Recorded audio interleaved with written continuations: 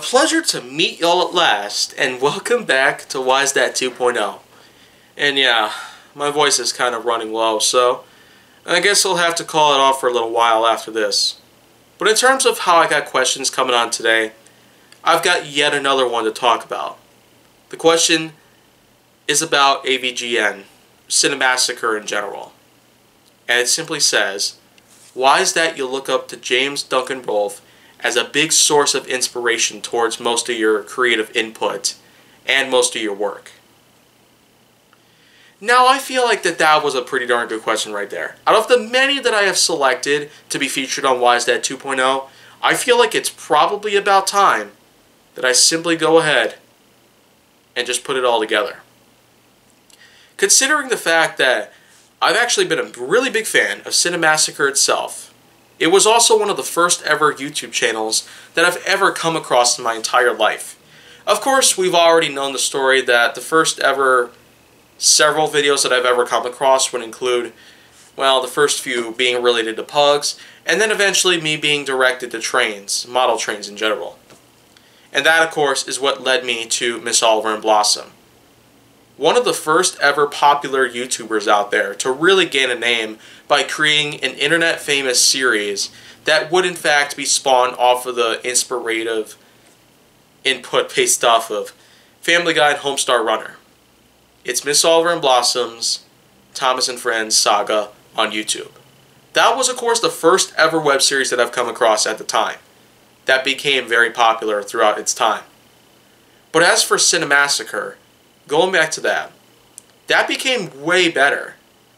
Because, of course, I was able to come across the Monster Madness web series. And wow, it was incredible. I was able to know about certain films out there, including the original Dracula film from 1931, along with the original Frankenstein film from the same year, and plenty of others like Creature from the Black Lagoon, An American Werewolf in London, Child's Play series, and much, much more up until that time. But of course, the real big picture about Cinemassacre that I really loved so much in the year 2008 was the Godzilla-thon. Yes. And it was that eventually led me to becoming the Kaiju Force Neo that I truly am now. I've been a really big fan of the Godzilla universe because of that. So I give a big salute to James Rolfe for pretty much bringing up the whole series itself. I was just astonished at everything that I was able to learn about the Godzilla series itself, with all the films from 1954 to, at the time, 2004, being the latest in the official Godzilla feature film franchise. But of course, I was also able to learn that after Final Wars, we had ourselves the Always Sunset on 3rd Street series, which of course featured the Godzilla character as a cameo appearance in the second film, that is, in 2007, a year prior to the Godzilla-thon being aired on YouTube. But of course, that was just totally fine, because after Final Wars had ended, after 2008, it would have been years before we were able to come across more Godzilla-related media, whether it be web series or otherwise. We were able to get a pretty adult in tone series featuring Godzilla action figures called Monster Island Buddies. I feel like it was a great take on because the acronym relates to something else, the Men in Black. So I'd say that was a pretty good approach there. But the reality of it is, it was just a pretty good web series back then.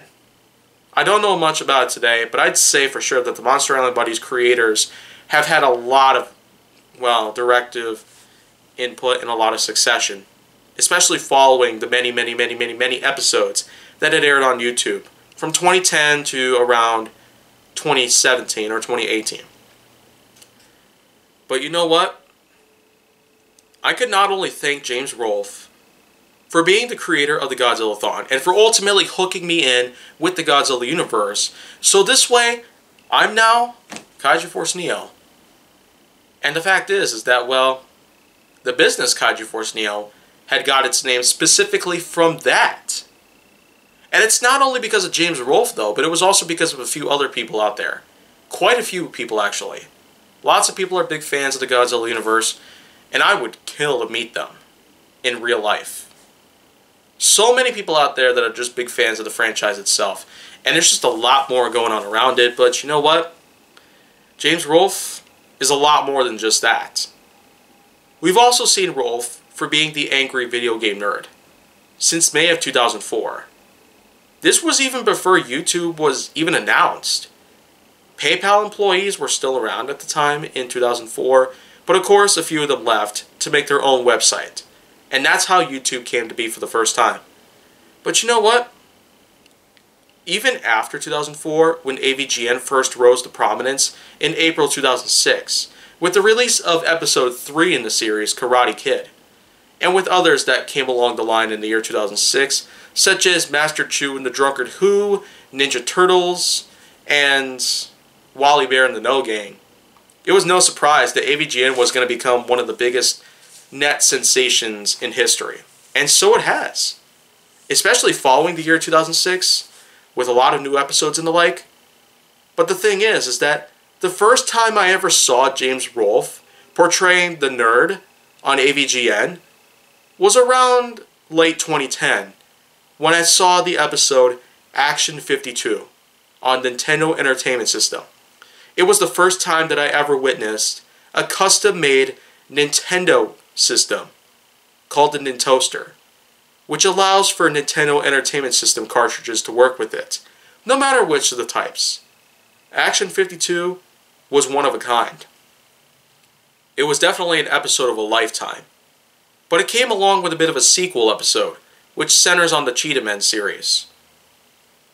But after that, it got even better. Way better. Popularity started to pick up drastically, and the games, of course, were starting to become a bit worse for wear. Because by summer of 2018 was where I was able to come across an episode that would eventually be released on YouTube. Drake of the 99 Dragons. And months later, I would come across a few other episodes, including The Town with No Name. And eventually, an episode in December 2018, which talks about the Home Alone games. And it actually features Macaulay Culkin. I mean, wow! I mean, that wasn't actually the first time that someone has actually made a guest appearance in AVGN. I mean, there were several other characters, like the lion from The Wizard of Oz, as well as Jason Voorhees, Freddy Krueger, the Joker from the Batman series. There were a lot of characters from other franchises that have made it into AVGN as guest stars.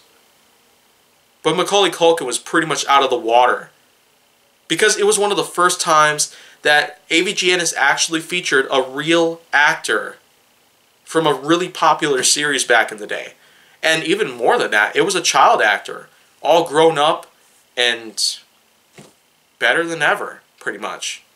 I mean, we've all known Macaulay Culkin for some of those awful things that have been done in 2012, but especially in the years after, Culkin has gotten a lot better. Has actually featured in some other forms of media, but of course, being that in late 2018, Culkin was a guest star in AVGN, that was a whole new paradigm shift.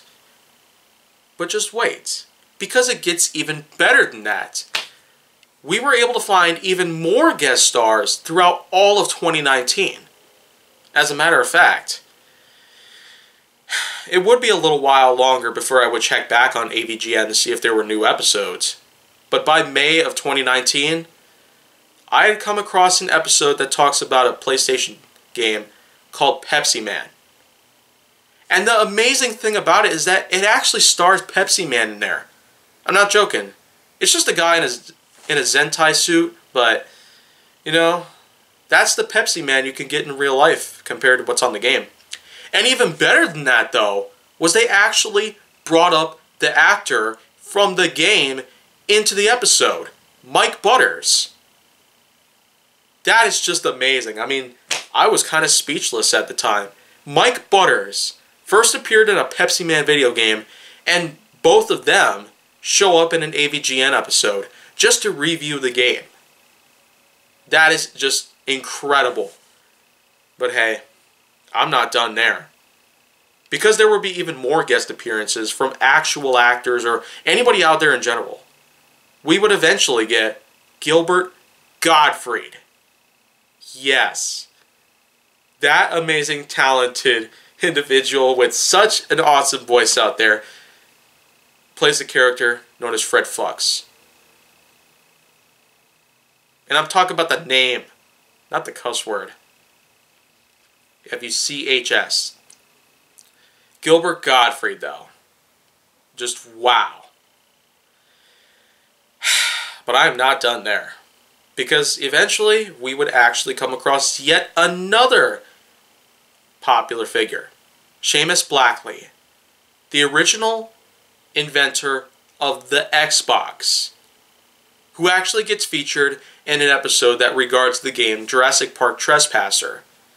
Blackley is revealed to be one of the executive producers of the game, and is also revealed to be a scheming villain in the series, who traps James Rolfe on a private island, isolated from reality, and happens to trap James Rolfe on there because of, well, not accepting the fact that there are reviewers out there who are very angry about the game itself, and that, well, Blackley's team did work hard to make the game, after all.